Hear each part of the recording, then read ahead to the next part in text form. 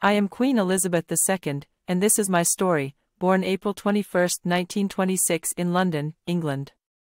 Former Queen of the United Kingdom and several other Commonwealth realms.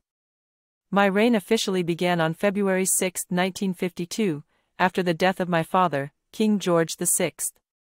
This has led to my distinction as the longest-reigning monarch in British history, and is a testament to the many years I have devoted to the service of my country and the Commonwealth. My full name is Elizabeth Alexandra Mary Windsor, and I am the first child of the Duke and Duchess of York, who later became King George VI and Queen Elizabeth. I was privately educated and gained a deep understanding of constitutional and governmental matters from an early age, in preparation for my future role as Queen.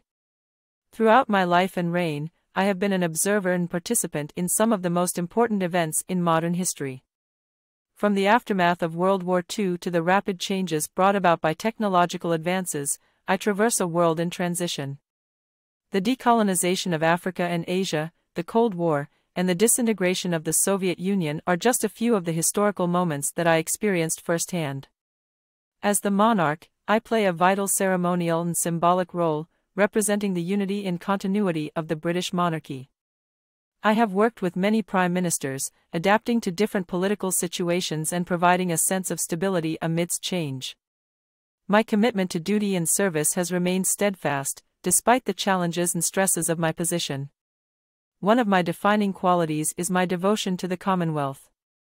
With member states spanning every continent, this diverse and vibrant community is a testament to the enduring bonds that bind nations together. Throughout my reign, I have focused on promoting goodwill, cooperation, and development between these nations, reinforcing the idea that we are stronger together. In addition to my official duties, I have experienced personal triumphs and challenges. My marriage to Prince Philip, Duke of Edinburgh, has brought stability and companionship to my life. Together we raised 4 children, Charles, Anne, Andrew and Edward, and nurtured the next generation of royals. Over time, I've embraced changes in society and culture, and I've realized the importance of staying relevant and connected to the people I serve. Although the monarchy is steeped in tradition, it must also evolve to reflect the values and aspirations of contemporary times. At its core, the story of my life is a story of duty, service, and dedication. I watched history unfold, played my part in shaping it, and sought to provide a sense of continuity and stability in a changing world. Through joys and sorrows, triumphs and challenges, I remain committed to fulfilling the role I was born into, a role that has allowed me to touch the lives of countless individuals and countries around the world. Thank you for listening to my story to the end.